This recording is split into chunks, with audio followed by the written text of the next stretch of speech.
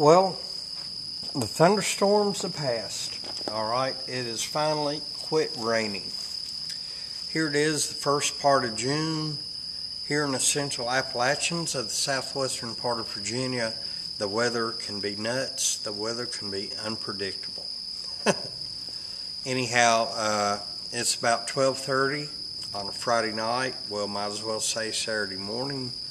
And I want to send two shout-outs. First of all, Chris Roethlisberger. You asked, you left a comment on the Garage Guy Channel Facebook page on a photo I uploaded where SpongeBob, Christopher, there he is, SpongeBob. Anyhow, also another shout out to my brother in arms, the Crazy Scotsman. Let freedom ring, my friend. Be checking your mail this coming week. Got a little something for you. Alright? Anyhow, this video is about a firearm I bought back in late January. It hasn't been shot yet. I bought it from my granddaughter, Jay Lee, and when she finally saw it, she fell in love with it.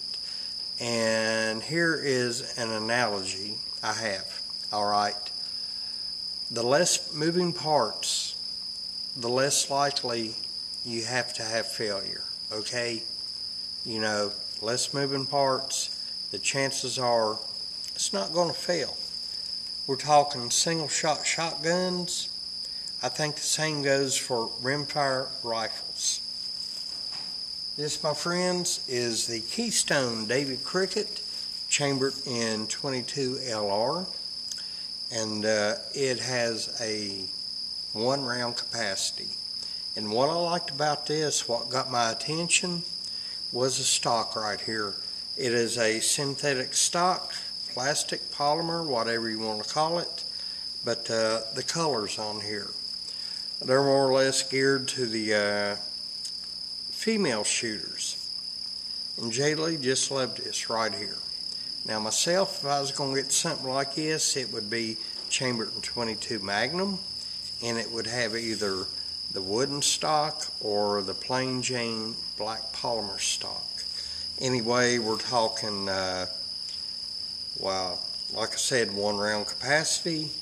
You have the replaceable ramp sight on the front, peep sight on the rear, but of course it is drilled and tapped for a rail, which I have one of these right here. And let me look at this.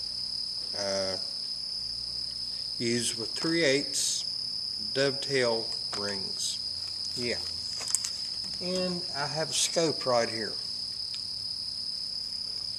Of course, Iraq veteran 8888 on a video he made back in 2011 was making shots with one of these at 250 yards using the factory sights.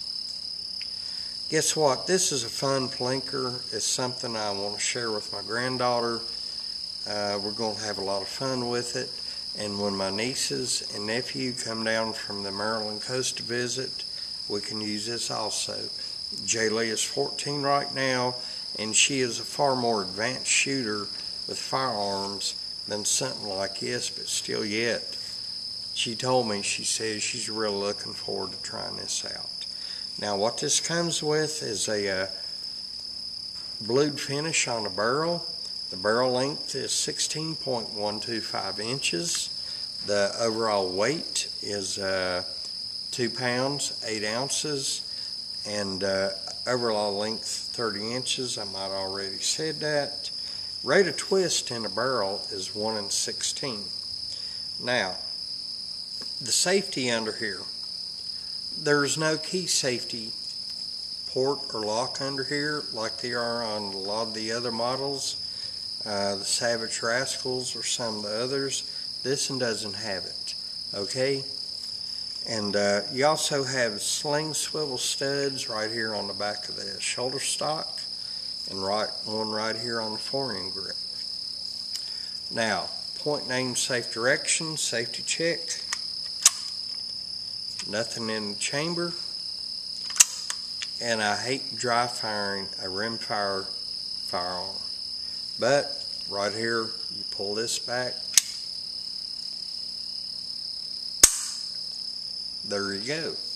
And then you just pull the bolt back, put another round in, chamber it, pull that back, yada yada yada. Anyway, this is great for beginners. But also, you know, back in my day, you know, I'm 57 years old, and I remember when I was a teenager, these things have been around for decades, okay? And a lot of older people back in would take these and go raccoon hunting for the fur or what have you.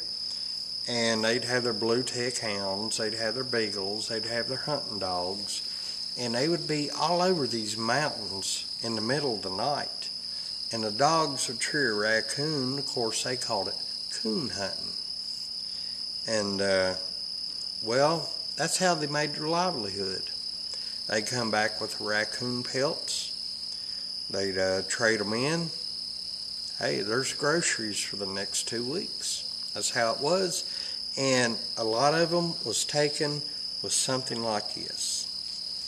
But to me, this is going to be just a fun gun, just something to target shoot with, just something to have fun with, and still yet, the rules of firearm safety apply for everybody of all ages.